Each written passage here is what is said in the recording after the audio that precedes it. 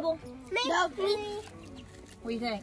I think that's one of these eggs inside. You think it's just another egg? That'd be cool, wouldn't it? Okay, you ready? So, I don't really know.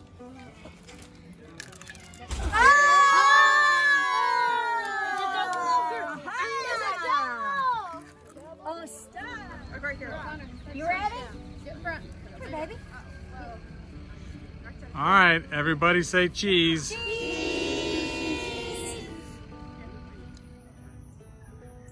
Enoli. Enoli, girlfriend. Back too. I dropped it. Take it, say cheese. Cheese.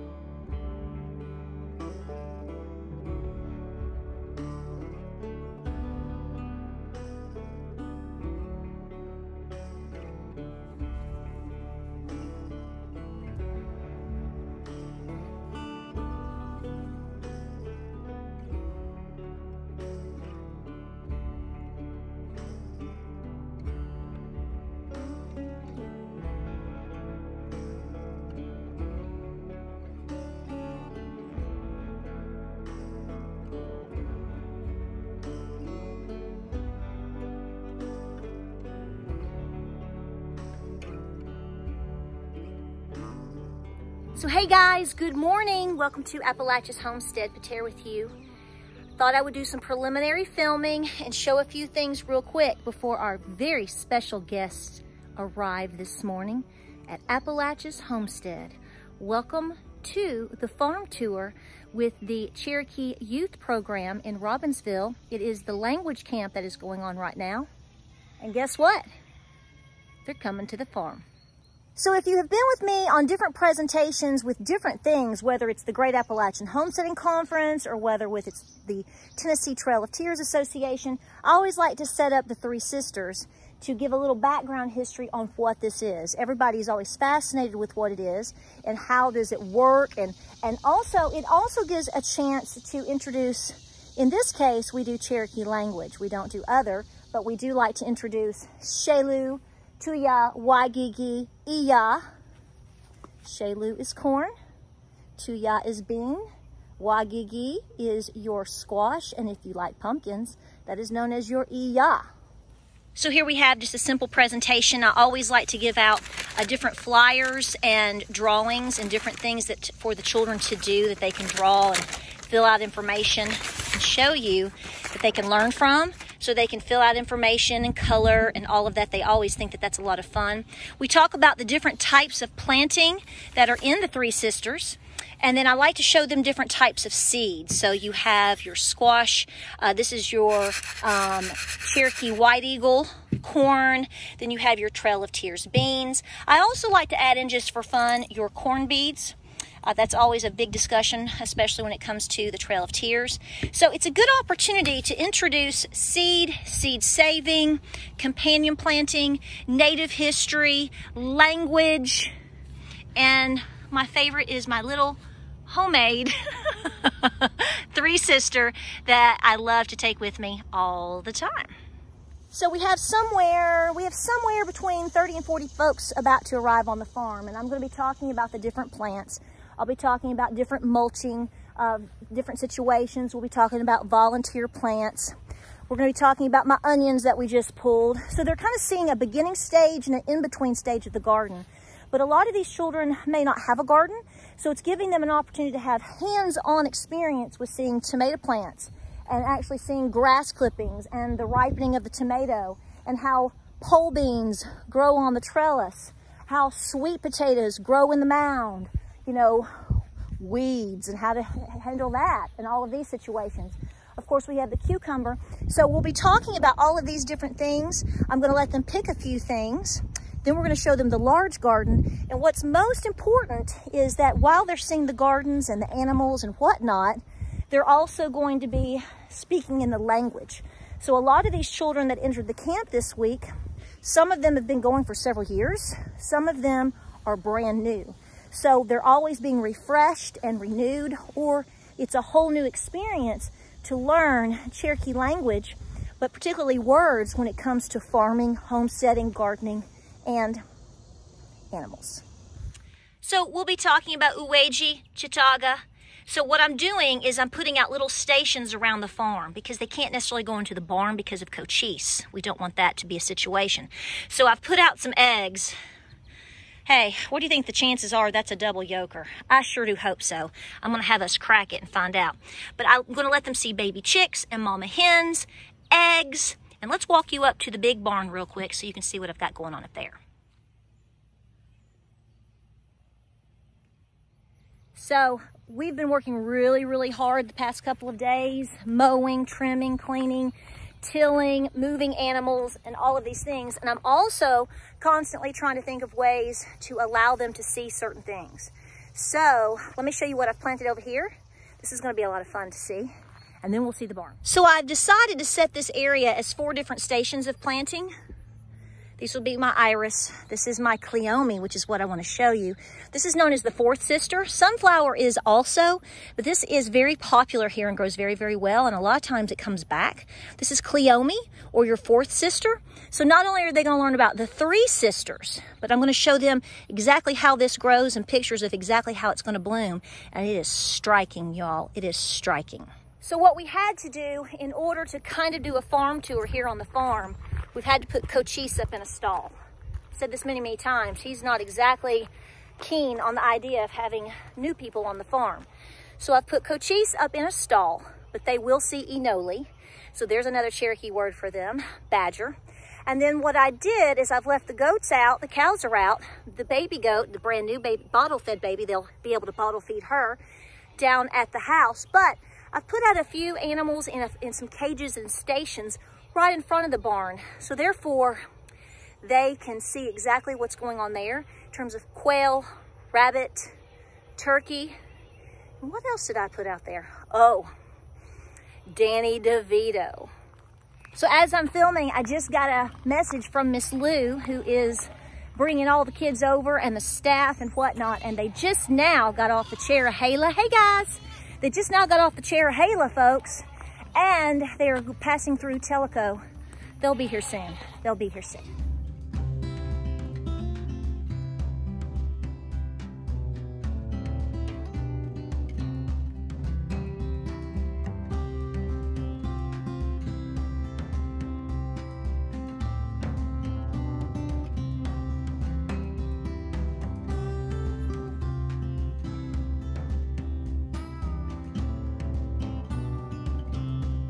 So what I also plan to do is show them the big garden. And of course we have the potatoes all coming into harvest. Maybe we'll pull some. If we do, it will definitely be the red Pontiac because I think they're the furthest along. We also have okra, we have our corn, all of these things. So again, we have words in Cherokee. We have Nuna, Shalu, all kinds of goodies. And you can see the sunflowers are gonna be a showstopper. Okay, they're gonna be here in just a few minutes. I have 70 hot dogs in the oven, ready to go. We're gonna be providing lunch and dessert and lots of yummy drinks and different things. We're gonna tour first, so we're gonna show them the chicken coop and the ducks and the barn and all of the goodies around the farm. So we're gonna try to film as much as we can. Again, this is done by pretty much me, and then I had help from James and the kids. So we're gonna be running around, so I do promise to film as much as possible. I'm sending them pictures and they're getting excited. So this is gonna be fun. It's gonna be a real treat. So they're on the way. Let's see how much fun we're gonna have today. I'm excited. Chicken egg. That's a chicken egg. Yeah, chicken egg. Some more eggs. That we get. Wait, is that how the chicken egg is? Well, there's no, we'll find out. Now, if I took this and if I let a broody mama sit on it and she did her job, or if I put this in an incubator, most likely on my farm, yes, there's gonna be babies. I've got a mama on hatching babies right now in the garage. So, but these are we hatch these here And there was just 2, and one of them is missing feathers on its neck. It's actually a breed, it's a turkin. Did you name them? I have not named them yet, so we have to come up with a name today. But they both have, the gray one is a turkin, so you don't see the feathering on the neck. That is actually what they look like. They're really good mamas. They're actually really good chickens. But they look a little funny. Geese in here. And they are guards for the chickens. So when you come up here, see how they're telling all the chickens to come up, they're protecting them. See? All the chickens are going up into, they're pushing them up into the actual coop side.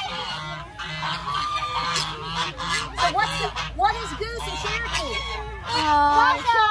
Shasha. Like that on purpose. That's her breed. Can we touch it? They're very good mommies. Can we? That's. She almost looks like Tyson got hold of her, doesn't it? Hey, oh my God, me either. She's very sweet.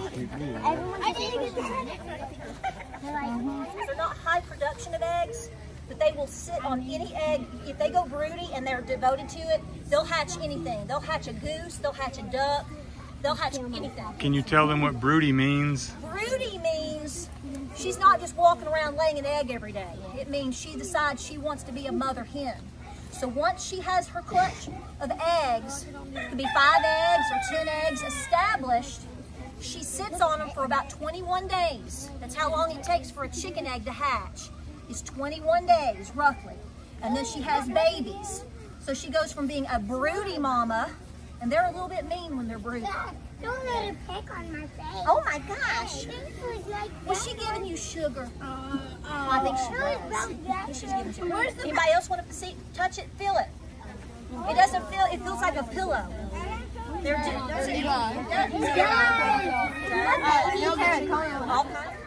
and I take him to all of my events, but you can see he doesn't have an extra toe, but they have the feathering down the flank and the shank. It's like you pick him. Oh, he loves it. He loves it. They're very good birds. Does he have a snub can on his wing? He might. I just wondered. Might have a rifle under that one. We just don't know. All right. Who wants to feed one? Get down. Just give it to her. Really? Look at she's. Just.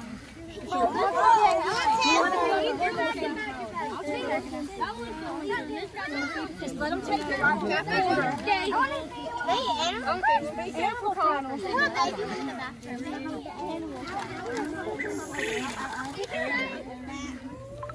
Yeah, he's been like the rhinoceros. The brontosaurus. Yo, man. This is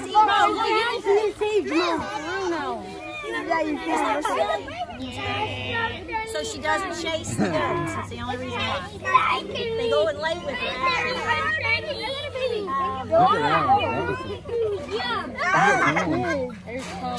Feathers are coming in. So this will be a full size. Dude, neck is so soft.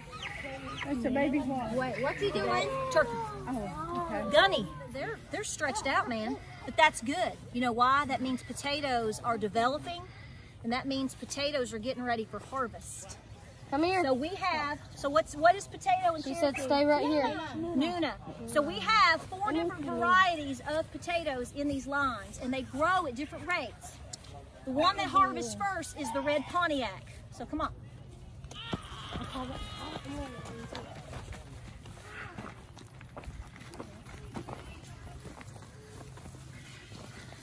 See this right here?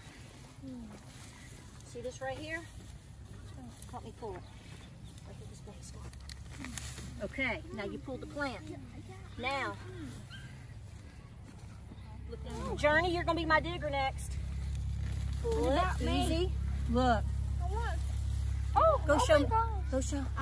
Let it show him. There's a tiny one. I want the tiny one. Go show Miss Lou. No, take it to Miss Lou. Take the plant to Miss Lou. Hey, wait. Emily, you get my next. You and Journey, come here.